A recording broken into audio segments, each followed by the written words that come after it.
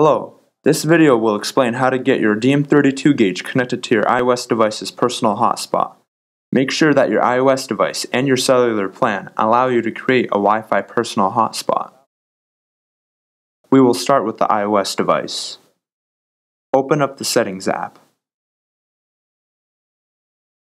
Select the Cellular Data submenu. Make sure your cellular data is enabled by having the cellular data switch set to on. If it's off, set it to on. Have the General submenu selected in the left column. Find the About option and select it. Select the Name option at the top of the menu. Make sure the iPad name is simple, containing only letters and numbers. Do not use any spaces, commas, or any other punctuation. By default, Apple inserts an apostrophe in the name. Make sure you don't have that. After you have made a name with the following conventions, take note of it for we will need it for later. Now, in the left column, select the Personal Hotspot menu. Turn the Personal Hotspot to on. This will deactivate your current Wi-Fi connection.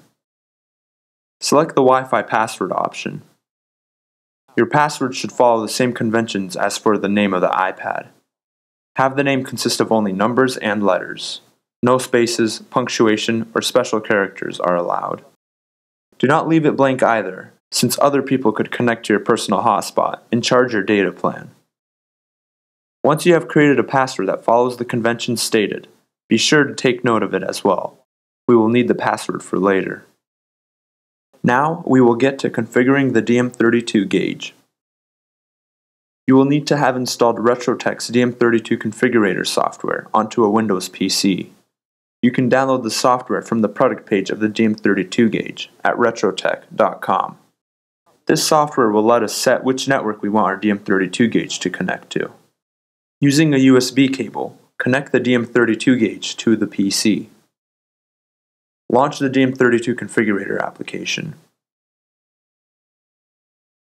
Once the window has opened, you should find your gauge's serial number listed in the column on the left. Select your gauge by pressing on its serial number, or if only one gauge is plugged in, then that gauge will be automatically selected. After that, select the Network tab at the bottom. Change the network status to Wi-Fi Join from the list. Now take the name of the iOS device's personal hotspot that we created and enter that into the network name or SSID text box. The name of the personal hotspot is also the name of the iOS device. Check the checkbox to have the gauge connect to the secure network. Using the password that was made for the personal hotspot, enter it into the password text box. After you have entered the name and password of the network and checked the secure network checkbox, press the Save to Gauge button. Once the saving has completed, you may disconnect your gauge from the PC. To make sure that your gauge will connect correctly to the hotspot network, it is recommended to restart your gauge after you have updated or saved a new network setup to the DM32 Gauge. Turn on your gauge, and it should successfully connect to the personal hotspot.